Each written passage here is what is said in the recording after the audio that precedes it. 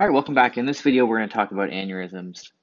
Specifically, we're going to talk about dilated aneurysms as well as dissecting aneurysms, how these can lead to both thoracic and abdominal aneurysms, and what the signs and symptoms we might expect when we have a patient with an aneurysm.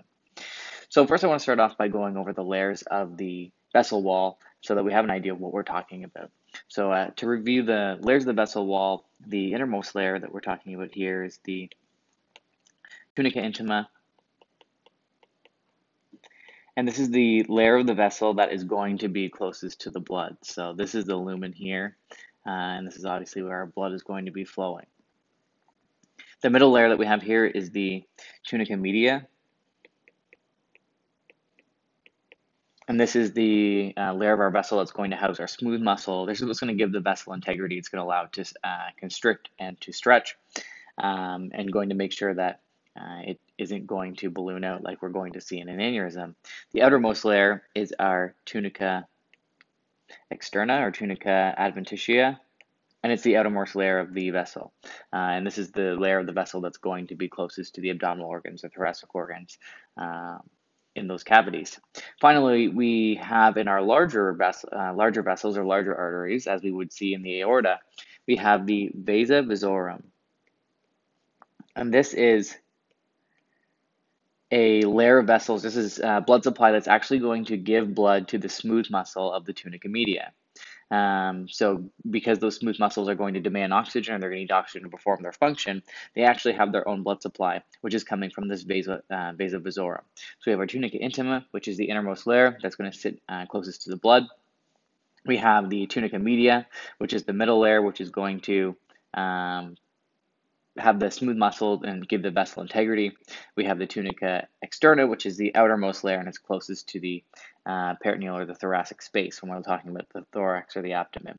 Finally, we have the vasa vasorum, which is the blood supply that goes to the smooth muscle. This is how the smooth muscle is getting the blood and the perfusion of the oxygen that it needs in order to perform its function. So what happens when someone has a aneurysm is either we have a dilation of the arterial wall. So what that means is that the arterial wall can no longer perform its function or doesn't have the integrity and it starts to balloon out. Or it can have a dissection in the arterial wall. What this means is that blood actually infiltrates the tunica media and starts stripping away that smooth muscle. So in one, we simply have a dilation or a weakening of the wall, and in another, in the dissecting aneurysm, we actually have destruction of the vessel wall. And there's a few things that can lead. To an aneurysm. Or there's a few risk factors that we should talk about. So if we're talking about risk factors or things that can lead to someone having an aneurysm, the first is congenital factors.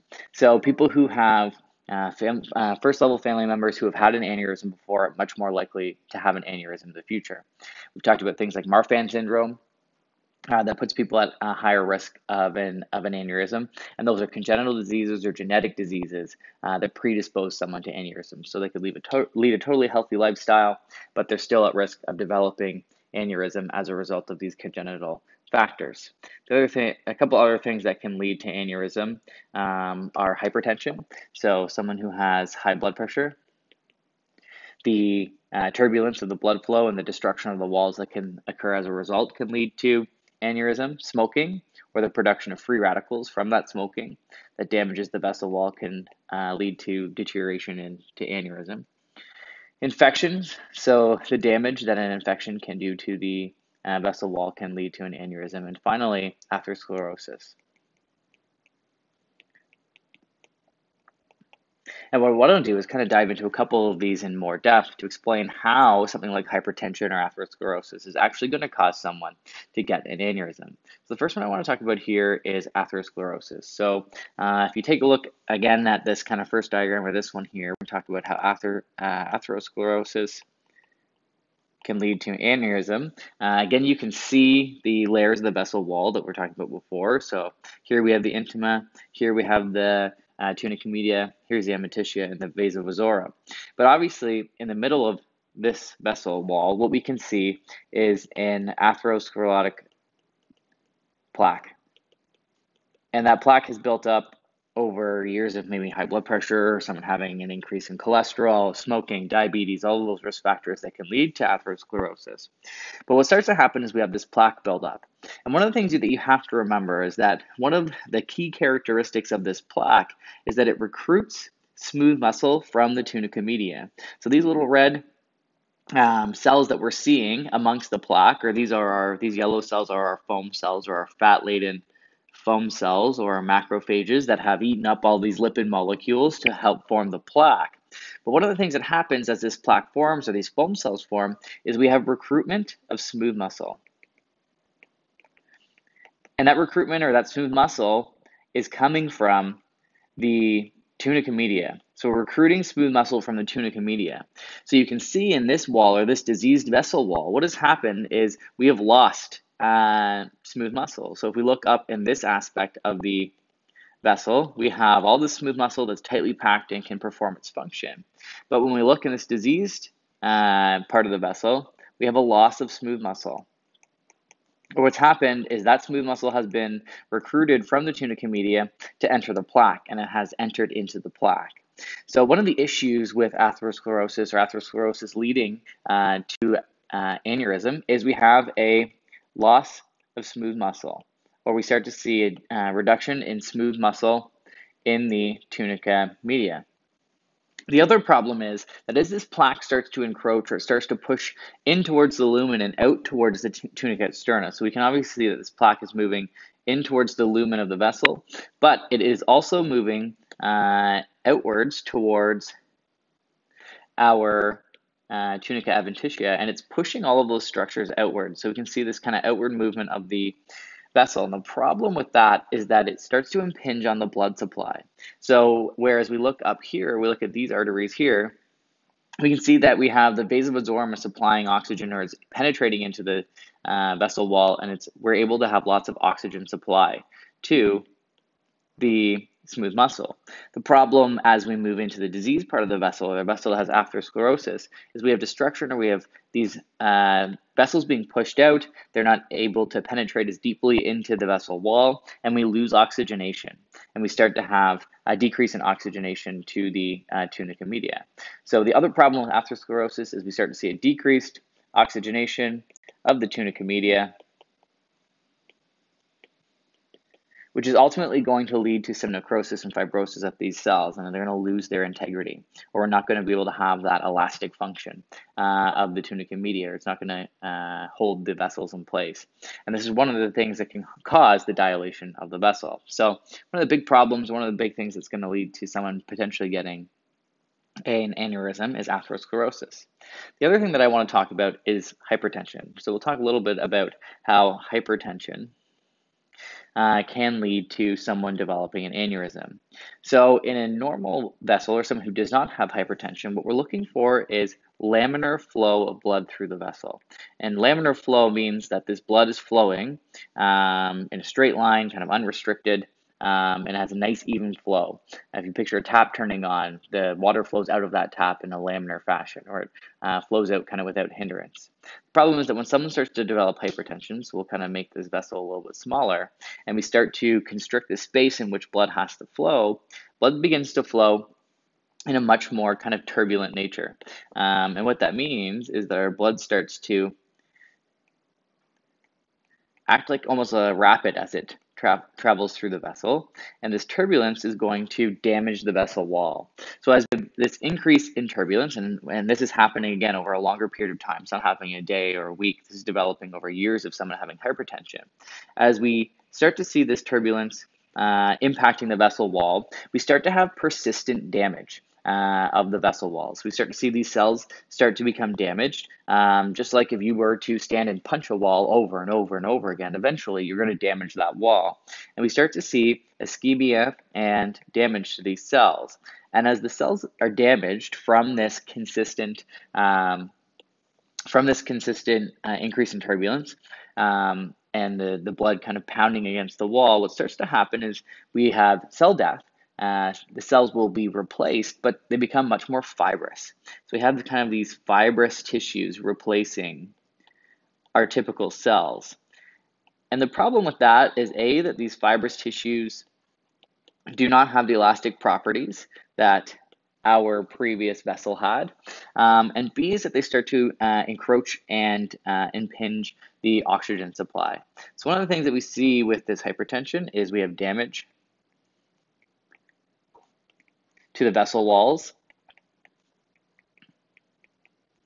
Damage to these vessel walls leads to cell death, or eventually leads to cell death or normal cell death. We have replacement of those cells, or we have some sort of cleanup and healing that happens. But as a result, we're going to replace it with more of a scar tissue or fibrotic tissue. So we see fibrotic tissue replaces our normal cells after this cell death. And two things happen. This fibrotic tissue does not have the elastic properties of our typical tunica media.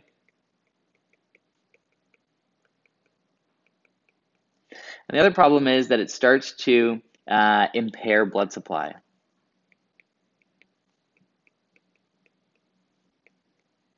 Or it impairs the ability to get blood to the tunica media of these vessels. And as a result, we start to see weakening of the vessel wall. So the vessel wall weakens. And these are two of the main causes of atherosclerosis. So like we said, in or two of the main causes of aneurysm or vessel weakening. Like we said, in atherosclerosis, what happens is we have this clot that's going to, or this plaque that's going to encroach on the vessel wall. It's going to steal smooth muscle and decrease oxygenation, which decreases the integrity of the vessel wall. Or with hypertension, what's happening is this increase in turbulence leads to destruction of the vessel wall. We see the replacement of normal cells with fibrotic tissues, and we also decrease oxygen supply. So in both cases, the vessel loses those elastic smooth muscle cells that are required to have a good integrity or a good strong vessel wall, and we get this weakening.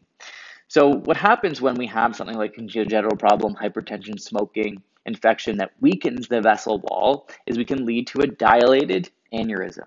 So this is one of the types of aneurysms that we're going to talk about. So we can have a dilated aneurysm, and all that means is that we've lost that integrity of the vessel wall, and we can start to see the vessel balloon out. So this was our normal kind of aortic arch leading down towards our femoral arteries. What happens in an aneurysm is either we have a dilated balloon aneurysm or saccular aneurysm, we can call it, where instead of having this good integrity of the vessel wall, we start to see it ballooning out on both sides.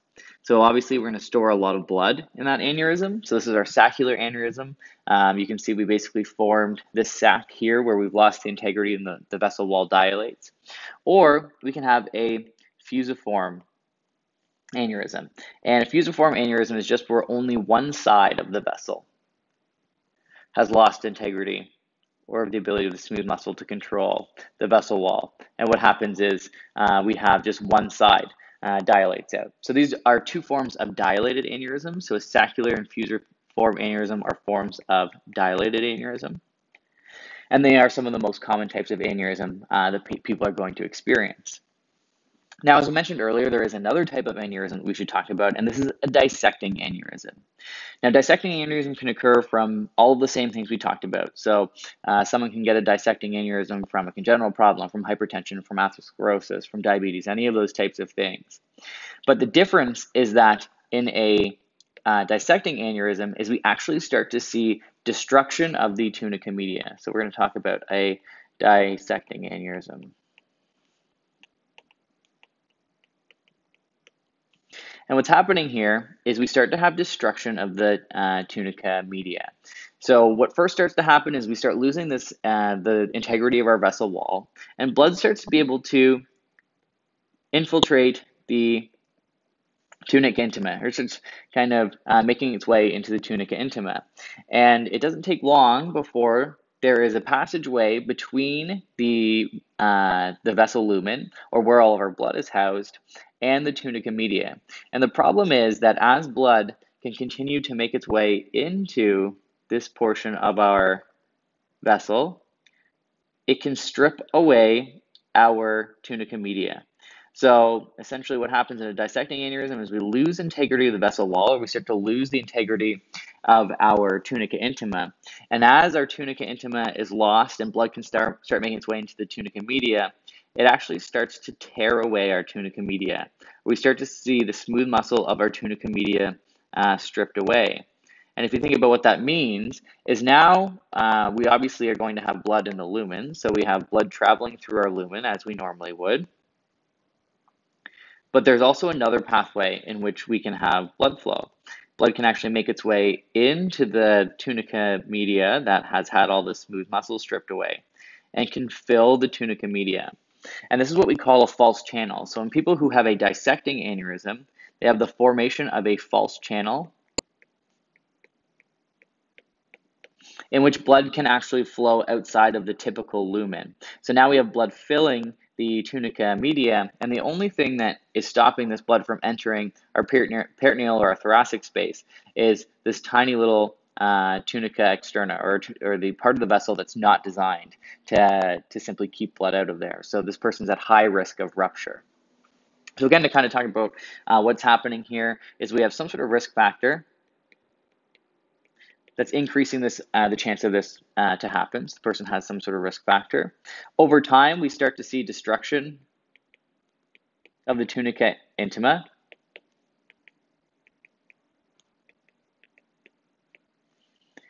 Following destruction of the tunica intima, the blood can now infiltrate the tunica media. So blood begins to infiltrate the tunica media.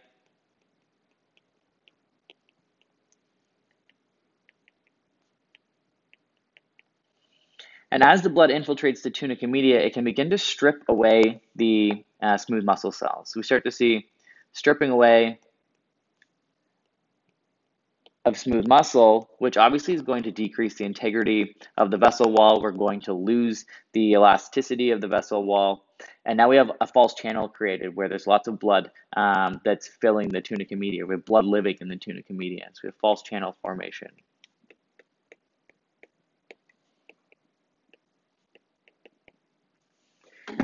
So obviously this person, again, is at high risk of rupture as the blood begins to fill the tunica media.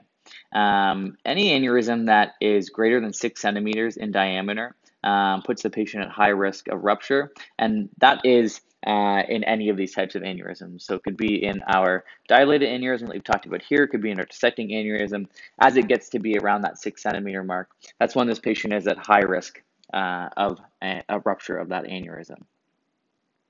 So as we move on, what I'd like to start talking about now is the signs and symptoms that we can expect in these patients. So like we kind of talked about before, there's two common types of aneurysm. We can see a thoracic aneurysm or a abdominal aneurysm. We're going to talk first about the thoracic aneurysm, and this is occurring at the aortic arch. And we typically start to see aneurysms forming at areas of higher pressure, so places like bifurcations or arches where blood has to move around an arch. It's going to increase pressure and increase the chance of someone developing an aneurysm. So some of the things that we can see, and these aren't always going to be present unless we start to see rupture of the aneurysm or their aneurysm gets very large. Most people don't know they have one until it either gets to a point where it does start impacting them, and usually it's quite large at that point, or it begins to rupture. So we're talking about more of the kind of severe signs and symptoms that go along with these types of aneurysms. So the first is someone who has a thoracic aneurysm, especially one that's tearing or is ruptured. They will complain of a sharp, stabbing, ripping chest pain. So often describe it as a ripping, tearing chest pain.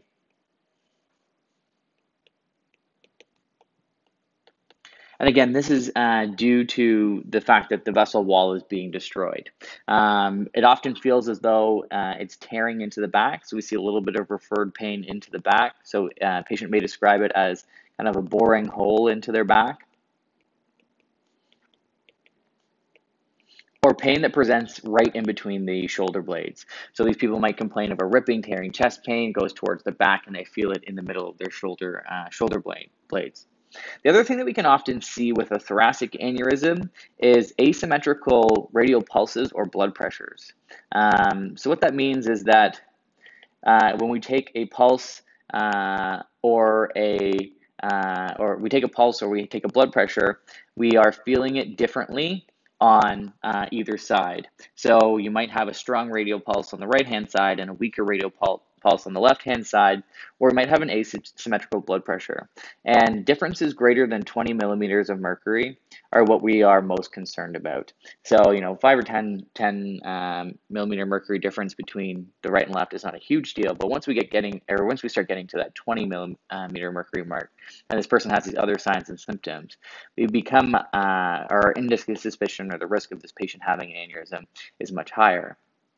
Now, part of the reason why we see that asymmetrical difference is due to where the subclavian arteries come off of the aortic arch. So depending on where this aneurysm is, you might actually have the right subclavian. So if this is our subclavian artery here, so I'll just call it subclav.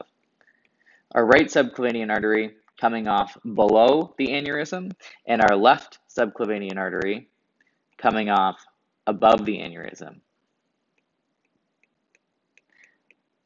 And the problem here is that as blood begins to pool up or pool into this aneurysm, we're going to see a decrease in blood supply to the right subclavian versus the left. As a result, blood pressure will be higher in the subclavian, or the arteries fed by the subclavian coming off before the aneurysm rather than after. So this is why you get that asymmetrical difference in blood pressure or pulses between patients. One of the other things that we can see in these patients is postural hypertension. So you may have someone who has postural hypotension, or we can also call that orthostatic hypotension. So you may hear it called orthostatic hypotension. And what that means is that the patient's blood pressure decreases while sitting or standing. So we start to see a decrease in blood pressure while sitting or standing, especially when we have rapid changes. So we set the patient up quickly, or we stand the patient up quickly, they may have a drop in blood pressure. They might start to feel lightheaded, dizzy, or all those symptoms that go along with acute hypotension. And the reason for this is that we have lots of blood being stored in our artery, and the artery, or the aortic arch here, is not a capacitance vessel. It's not designed to respond to rapid changes in blood pressure. So normally we would store lots of blood in our veins, and as we have these changes in blood pressure, we provide more or less to the right ventricle in terms of preload. What happens is all this blood begins to store in the aneurysm. It's now not available when the patient has this rapid change in blood pressure. So when they sit up or stand up, their blood pressure falls, and they can't compensate as well for that. So they get this hypotension or lightheadedness or dizziness that goes along with the orthostatic hypotension. So that's something to be mindful of when we're managing these patients or dealing with these patients, is the fact that their blood pressure may fall as we move them around. Another thing that you could see, and these are very late signs, and often, again, these are signs that are associated with rupture. As this aneurysm ruptures, we have kind of a tear in this aneurysm, and blood starts to leak out of the aneurysm into the thoracic space. What we can start to see is things like hemoptysis, so the patient starts coughing up blood. So we have blood exiting into the lung fields. This is our lung back here. So as it fills the thoracic space, we can actually have blood entering our lungs. So the patient may have hemoptysis. And very late stages, we can actually see tracheal shifting. And that would basically mean that we have so much blood filling this thoracic space that it's starting to push the trachea. This is our trachea here. It's starting to push our trachea to the opposite side. So essentially, we're losing so much volume into that thoracic space that there's not enough space for the blood, and it starts actually shifting that trachea or pushing it to the alternative side. So you can actually see some tracheal shifting. So those are common symptoms that we will see in someone having a thoracic aneurysm. Now, if we move down further, we're going to talk about an abdominal aneurysm. So abdominal aneurysms are usually happening somewhere before the bifurcation of the femoral arteries. So this is the femoral arteries below here. So usually occurring below the bifurcation of the femoral arteries, or our renal arteries actually come off just above our femoral arteries. And sometimes we'll see aneurysm formation just above the bifurcation of the renal arteries. And again, the reason for that is that as we have these bifurcations, or anytime the blood has to shift the way it's moving, we start to see an increased pressure, with the increased pressure at those areas. So again, someone who has fairly significant abdominal aortic aneurysm can present with a certain kind of presentation or number of signs and symptoms. So again, we're talking about an abdominal aneurysm. And some of the signs and symptoms we can see with this patient are a pulsating mass. So you can obviously see how we have the aneurysm presenting here. So as the patient lies flat, we may actually see the mass presenting in their abdomen, and obviously it's going to pulsate because it's an artery and blood is moving through it. So you may actually see a pulsating mass in the abdomen. It's important if you see that we're not palpating it, we're not pushing on it, any of those types of things, because we don't want to perpetuate rupture at all. Again, the patient may complain of severe epigastric pain. So this patient is going to obviously complain of more abdominal pain. So they may complain of severe epigastric pain. It may again feel as though it's a ripping, a tearing, or pain boring into the patient's back. So again, these are really more somatic kind of symptoms. The patient can pinpoint it. They know what it feels like. So ripping, a tearing, boring. We said it can often radiate into the back or move into the back.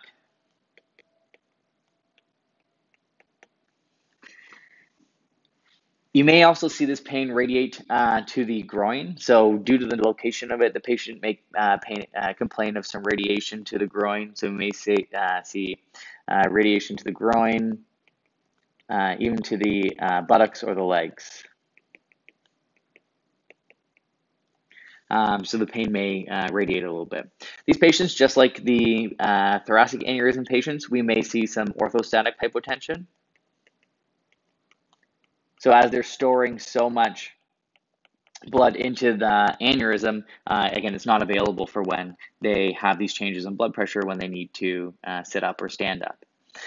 In these patients, because of the location, you may see a decrease in peripheral pulses, or you might see asymmetrical peripheral pulses. So now when we're checking our pedal pulses or our femoral pulses, they're the ones that may be asymmetrical. And again, that's based on where the aneurysm is, if it's storing or not giving as much blood to the right versus left femoral arteries. So we might see asymmetrical peripheral pulses, so pedal or femoral. Or you may see absent or decrease, so a decrease or absent peripheral pulses. And again, if we're looking at the aneurysm that we've drawn here, because this one is above both femoral arteries, and we're going to have all this blood storing in this aneurysm, we might see a decrease in blood flow going to both of our femoral arteries. So this patient may have decreased or absent peripheral pulses bilaterally. Finally, if we have an indication that this aneurysm may have ruptured, we could potentially see a distended abdomen. The only issue here is that it takes about 3 liters of blood to distend the abdomen. So this would be a very late sign if it does occur. So finally, if we're looking at aneurysm, or we're looking at what is going to indicate that this aneurysm has ruptured, usually occurs suddenly, and we start to see kind of some sudden symptoms. So we may have a sudden decrease in blood pressure. So as that aneurysm ruptures, now the blood begins to fill the thoracic or the abdominal cavities, and we obviously can't circulate that blood. The patient will initially become tachycardic. So we'll see some compensation for the fact that their blood volume is rapidly decreasing. And unfortunately, in a lot of these patients, it leads to sudden cardiac arrest. So if a large aneurysm ruptures, there is a chance that the patient is going to lead immediately to hemorrhagic shock, and they will go into cardiac arrest. So that's all I wanted to talk about in terms of aneurysms. I hope that's a reasonable review of how a dilated versus a dissecting aneurysm can occur, as well as the differences between our thoracic aneurysm, our abdominal aneurysm, or our AAA, and then what happens when this ruptures.